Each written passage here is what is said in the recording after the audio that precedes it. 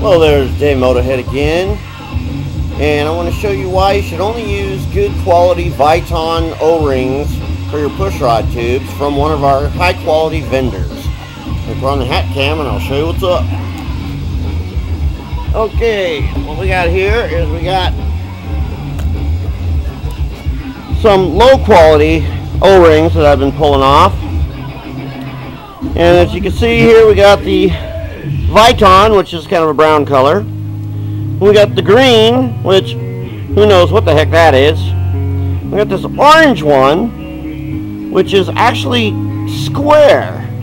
It's not even round, it's flat. If you look at the VITON one, you can see that it's square and flat.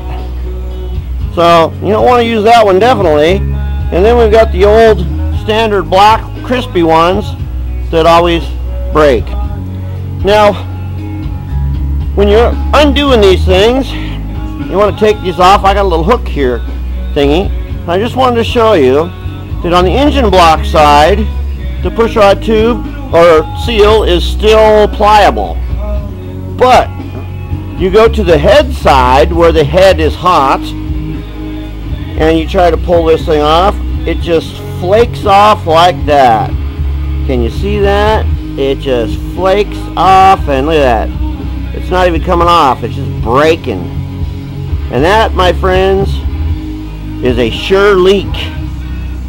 So that's why you only want to use the good VITON pushrod tube O-rings from our quality vendors, or else you'll get one of these.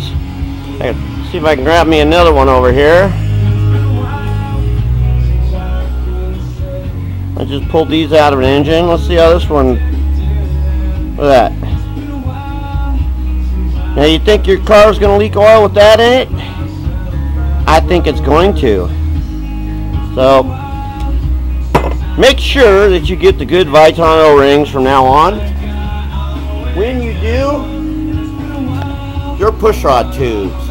That's a helpful hint from Dave Motorhead. Thanks for watching.